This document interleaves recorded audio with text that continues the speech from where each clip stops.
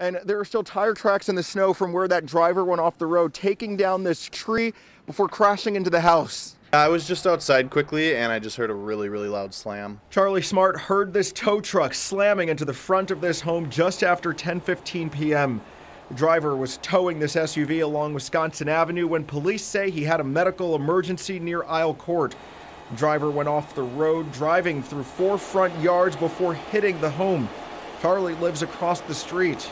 It's just kind of surprising, not used to seeing that kind of thing happen. The driver died at the scene. Investigators stayed out here for a while, searching for clues. There was so much commotion and police squads and everything. Lasted a long time. The driver worked here at Ken Weber. He was on his way back to the shop when he crashed.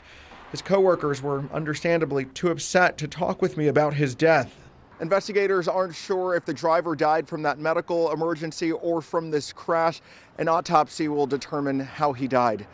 In Pewaukee, I'm Sheldon Dutez, WISN 12 News. Police say the people in the home at the time of the crash are okay.